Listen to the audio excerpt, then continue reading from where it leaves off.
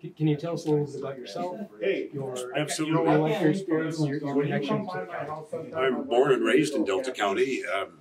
Spent pretty much my whole life here. Went to school downstate. I ran a business in Delta County on Escanaba's Main Street for 25 years. My daughter's being educated in this county.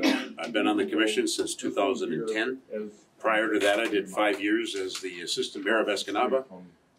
My passion for the county and my love for the county is really what got me into local politics. And I think Delta County is an outstanding place and has a ton of opportunities.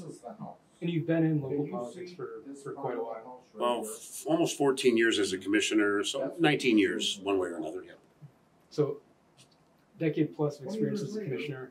Over that time, what have you taken being a commissioner to mean? The roles, responsibilities, what do you think is most important in the role?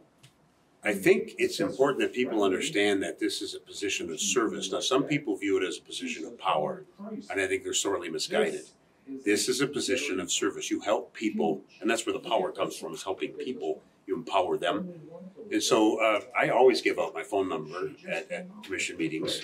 And I've always, since 2010, I've done it. I still do it. Making the county a better place to live for its citizens is the role of the commission.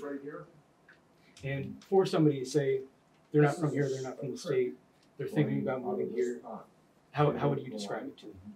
Well, we've got 209 miles of freshwater shoreline. We've got a gorgeous county with, which has been really blessed with nature.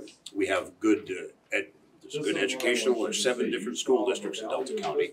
They're good school districts. I would say take a look around. We've got some beautiful municipalities. There's a quality of life here, and we believe in the quality of life here. And if you want to open up a business, we'll give you a sweet tax break too. And is there anything about? Yes. I gotta swap this out. Oh, I was wondering what happened there. We're slaves to batteries. All right, we're back. There we go. Anything about the county you would like to see changed or be different? Of course. Well, in 2020, I think politics changed all over the place. My first 12 years of service as a commissioner was very quiet. You never heard of divisiveness or... I think I would like to see Americans treating each other as Americans, but Reagan and O'Neill used to do that. They beat the heck out of each other on the House floor, and then they'd go have a beer or a meal. That's because at the end of the day, they were both Americans. I think you're seeing some of the folks from the left and some of the folks from the right are getting very personal with it, and I would like to see people try to find a medium ground, but I can't do that when I'm being attacked. And if re-elected, what are your priorities for the county moving forward? Do you see any large challenges? Oh, there's always, first of all, I presided over 13 balanced budgets. That's always a challenge. You run the county like a business. You don't dip into the day-to-day expenses with your savings, okay? Any more than you stick it to the taxpayers and raise taxes. The county expands its revenue streams through tourism and through manufacturing. So my goal is another balanced budget. My goal is to empower our veteran services officers to make sure that our law enforcement has the funding and the training to meet the demands of what's going on up here.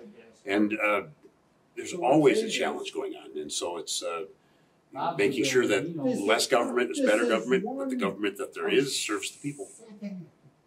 And we talked about it a bit at the meeting tonight. But I do want to touch on with all the candidates. Sure. The wording of the recall, it has to do with the firing of Administrator Salvo. In your own words, can you describe why that happened and address her accusations? Sure. I mean, she went on an 11-minute spiel. I came to the February 7th meeting with the understanding that item number 9 on the agenda would be discussing our employee's contract. Well, that never happened. I got here and there was over 100 people in the room, another commissioner, and that's fine, man. Bring as many people as you want. You call your boss. I'm not sure who you work for. Call him a liar. Call him unethical. Say that he's not mitered in reality and that he's forgotten his principles. And tell the man or woman how they'll communicate with you. You'll dictate that. And see what happens to you. I would have much rather handled this in a discussion way, but she fired herself. And the recall is basically, recall language has to be factual and has to be clear. I was elected chairman on the 3rd of January 2023. By the 25th of January 2023, my opponent had 2 letters into the Daily Press saying what a horrible job I was doing. Well, that's a 2-week learning curve. I mean, or a 3-week learning curve max. So, you know, Emily had a job waiting for her. I firmly believe that. She didn't understand the nature of the county administrator.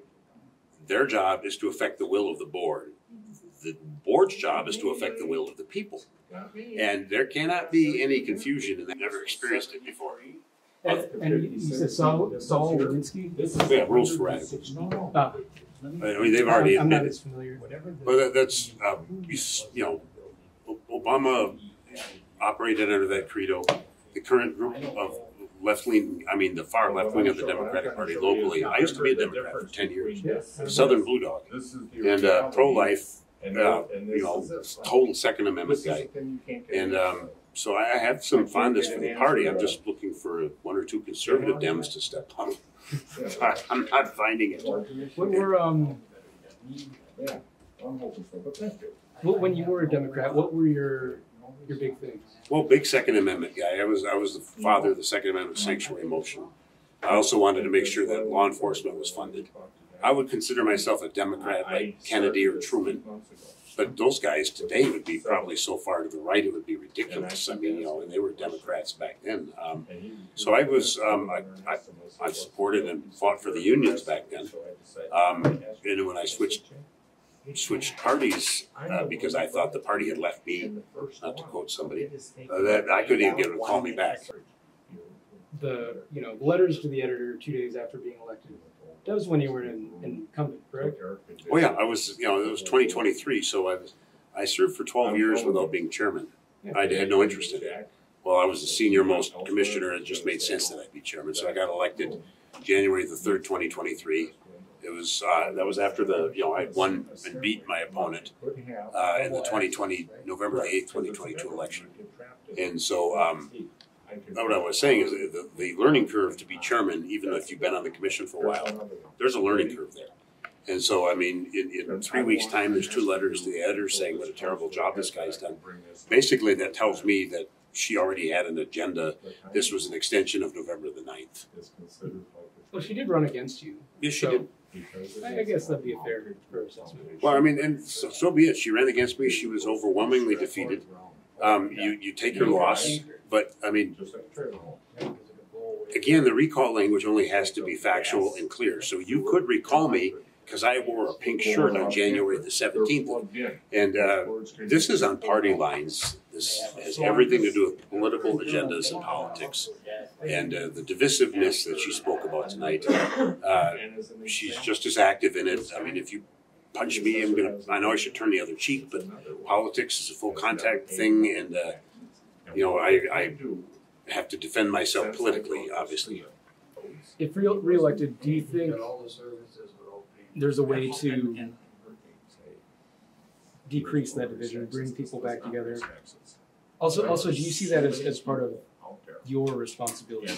I think, yeah, if you're in public office, you need to extend your hand. Because whether you like it or not, you work for everybody. I already have extended my hand. I've offered to take people out for coffee and talk about them. And my opponent's like, I don't want to have coffee with this guy because of blah, blah, blah. I'm willing to accept my role in this. She's got to be willing to accept her role in this. So there's always a way for peace if people will listen. But I'm not prepared to throw the county under the bus. My goal here is to make it a better place to live, and it's not Dave Moyle's ego. It never has been. Is there anything else you want to say to voters? People if I was attracted to trouble, if I was a troublemaker, you'd know about it my first 12 years because there would be ample evidence. But my first 12 years were quiet. You can't attack me on my policies because the policies have been solid. They've been good for the county. So they were reduced to attacking my personage and my family. And that's fine, but you've got to bring a pragmatic, realistic policy with you to the table, more than just negativity or the county suffers. Thank you, sir. Thank you, sir. Yeah.